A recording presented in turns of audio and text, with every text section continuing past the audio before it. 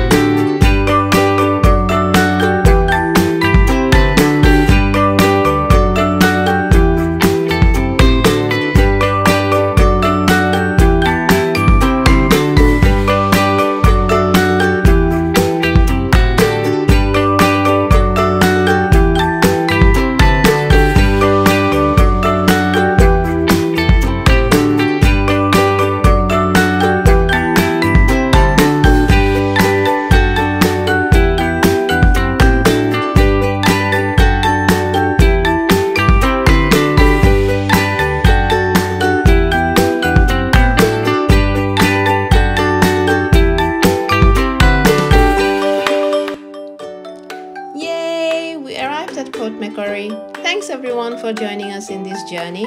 Please let me know in the comment section how you found it. If you have liked it, then please do like, share and subscribe. See you in another vlog. Till then, take care. Bye bye.